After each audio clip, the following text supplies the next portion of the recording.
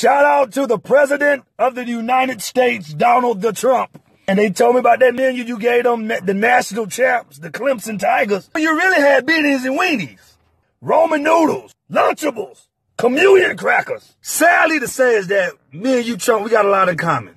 I understand, because if I was the president, get the steak, yeah, bring the shrimp, salmon, the filet mignon, get there, bring that. Look at here, don't worry about the cost. I'm the president. Do what these boys are national champions. They deserve the best. I gotta pay for it. Are they gone? Furlough? Okay, shoot.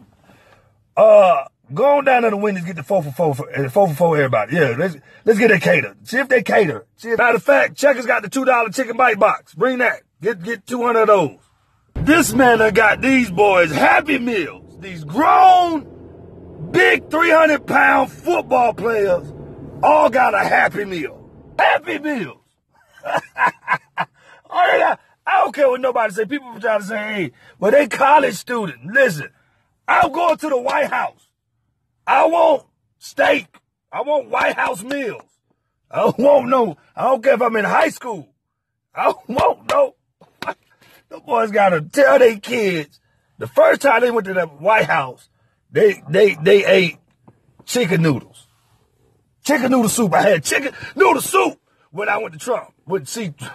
If it was a money issue, just say it. Just say you ain't feel like spending that much money. And you should have money. You're the president, but I guess our president, either he broke or he just like to save money.